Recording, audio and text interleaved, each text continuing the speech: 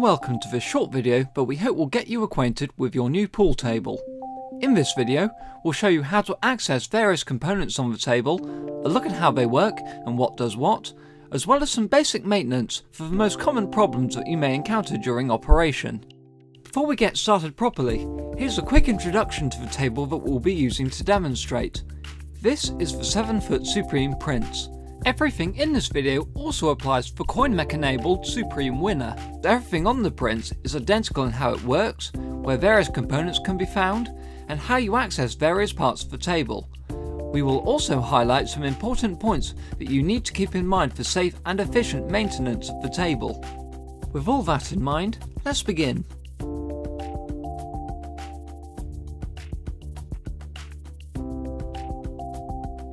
During any game, all potted object balls will be delivered to this ball return tray on the side of the table. This whole system can be removed for easy maintenance, giving you unrestricted access to the ball return tray and coin mechanism. Removing this unit will also allow access to other parts of the table, including the top rail release latches, which we will cover later. To remove the ball return tray, all you need to do is insert the two keys into the two locks, and then turn each of them clockwise to release the assembly. Do make sure that you keep these keys in a safe place, as both of them do need to be in the locks at the same time to completely unlock the unit. After unlocking, all you need to do is pull the whole unit out, and sure enough, the ball return tray is free. Whilst it's out, let's have a look at the whole mechanism and see how it works. The balls in the tray are released when a coin is inserted and then pressed into the Essex Straight 6 coin mechanism. This mechanism is extremely robust, so shouldn't give you any problems, but do give us a call if you have any issues. Pushing the coin in will leave the ball release mechanism open, allowing all the balls in the tray to be released and then delivered to the ball delivery hole at the end of the table. There's even a counter installed on the top of the mechanism that allows you to see just how many games have been played. The cue ball is slightly different to the object balls and won't be delivered to this tray. Being a little smaller, the cue ball will feed out of the tray instead of going into it as demonstrated here. It will then travel down this passage on the left before being delivered to its own ball return.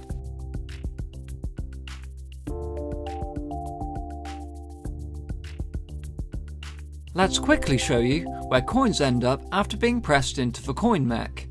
After being pushed in, the Coin-Mech will deliver the coins to this chute, and then eventually this coin box underneath the table. The coin box is held in place with this locking pin on the upper side, which keeps the coin box in place until it's removed. Take this pin out and the coin box can easily be slid out. The coin box can be further secured with an additional padlock. A padlock prevents anyone but the key holder from removing the coin box, adding another level of security. When replacing the coin box, don't forget to lock it in place with the locking pin.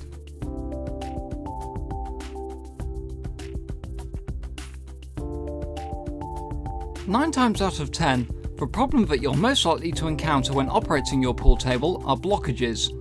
These are typically caused by foreign objects being dropped or forced down the pockets.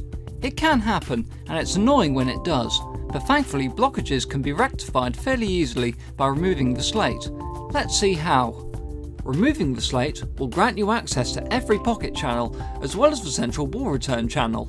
This is ideal for clearing obstructions. It also allows you to level the table a lot easier. The slate is held in place with the top rail, so let's release that first.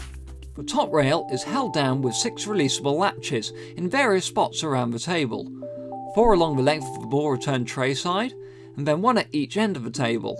To release the latch at the ball delivery end, simply reach through the ball delivery hole and up to reach the latch. At the cue ball return end, access the latch through this hole in the bottom of the table. The last 4 side latches can all be accessed from the opening in the side. Once all 6 latches are undone, the top rail can then be hinged up, giving you access to the slate. Extreme care must be taken when handling the slate due to its size and weight, but we'll highlight these as we go along. Removing the slate is a 2-person job, possibly more if you need it. The slate is not only very heavy, being over 100 kilos in weight, but is also very fragile and will likely crack or split if it's dropped, so it's strongly recommended to have 1 or more people at each end of the table to lift. When lifting the slate, do not lift it from the sides. Doing so creates a risk of trapping and crushing your fingers between the slate and the supporting frame. Instead, lift the slate using the corner pocket cutouts, using the pocket channels as a space to get your hands underneath. Very carefully, lift the slate out of the way, then place it cloth side out against the table or a wall. Try and place it as safely vertical as you can to reduce the risk of the slate sliding down. Don't lie the slate flat on the ground either, as this will make it extremely difficult to pick the slate up again afterwards. With the slate out of the way, you have full access to the ball return channel, allowing you to completely clear the channel of any obstructions. The table can also be easily levelled this way. It's a simple matter of lifting 2 legs from the ground and then screwing or unscrewing the feet until the desired levelling is achieved. We're lifting the table by hand here, but we recommend using a pull table trolley to make the process easier. These are available from us on our website. If you're operating the table as part of our revenue sharing scheme, we will supply one of these for you. A pull table trolley will take care of all the heavy lifting, making levelling much easier. When you're done, carefully replace the slate back onto the supporting frame, using these guides to ensure that the slate is back in position correctly.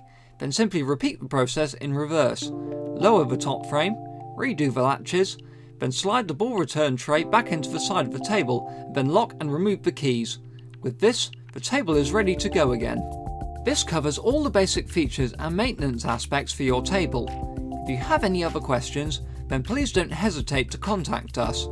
Give us a call in the office and we will be happy to help you out with anything that you may need.